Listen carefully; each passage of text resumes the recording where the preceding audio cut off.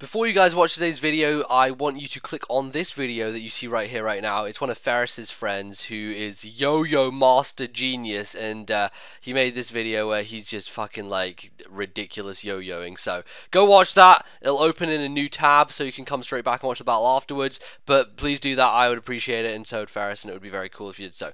Otherwise, you can stay here and watch the video, but I don't recommend that. You should watch that first. So go do that anyway. I've got a battle here against Solosoloblackdude, and it's a black white 2 game because that's what we do here today. And yeah, I kind of just threw some random things together with rain as a bit of a theme, but nothing too concrete, I guess. Like, it's not really a very solid team, it's just things that kind of go in tandem a little bit.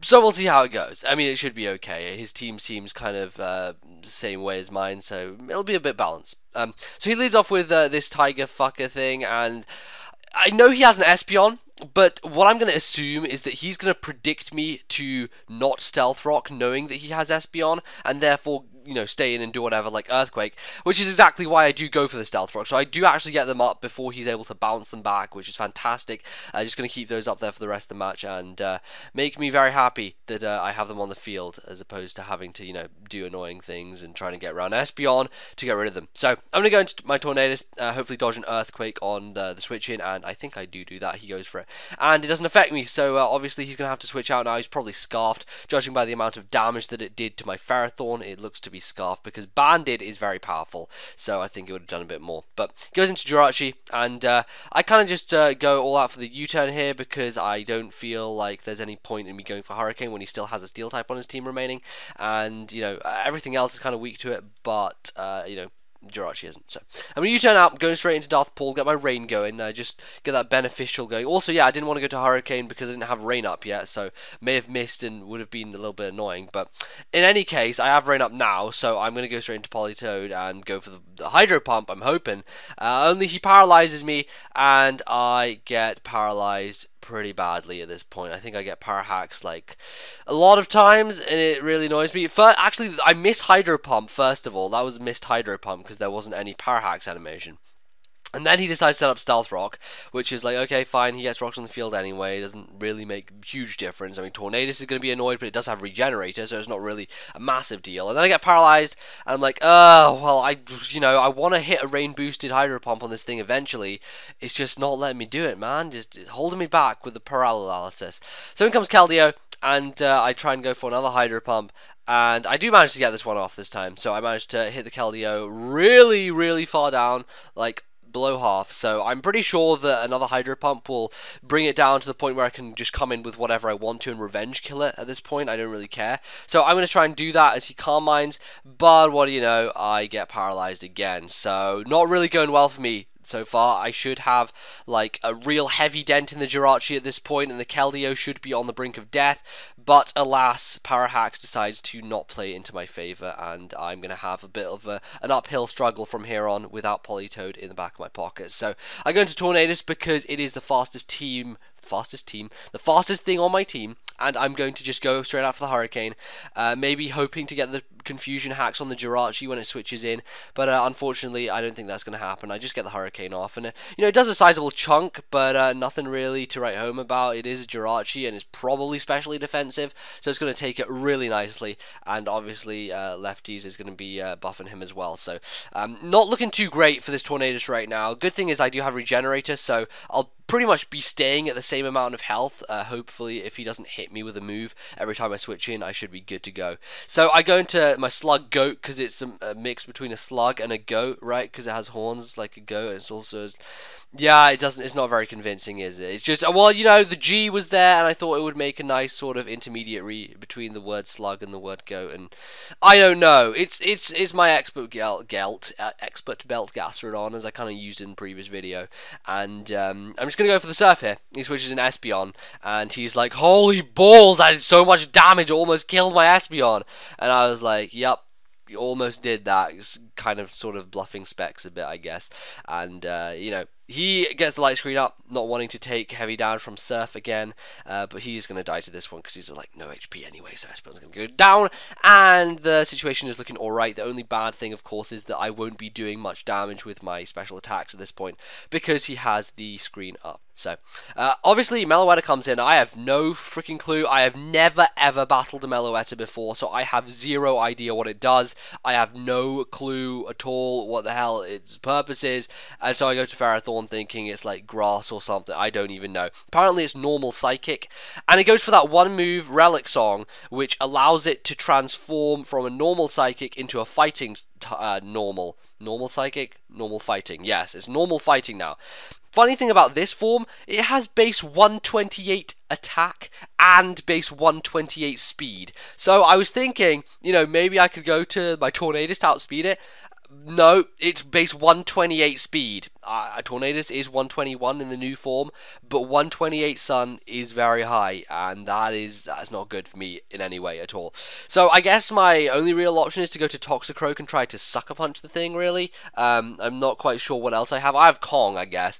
And the good thing about this guy is that I don't think he has anything to really hit me to take me down in one shot. So he does go for the Shadow Claw, and that's really not going to do a lot to me. I'm going to be able to finish the thing off with, I believe, just a poison jab to the face because I have stab and, you know, sheer force, life orb, physical Nidoking, Kong second doing the work. So I do manage to kill the thing. Unfortunately, Ferrothorn is lost in the process, but I just didn't want to switch anything in on that thing. It was too dangerous. Close combat would have probably just finished Nidoking off in a 2-hit KO anyway, because just the power, the raw power would have been deadly.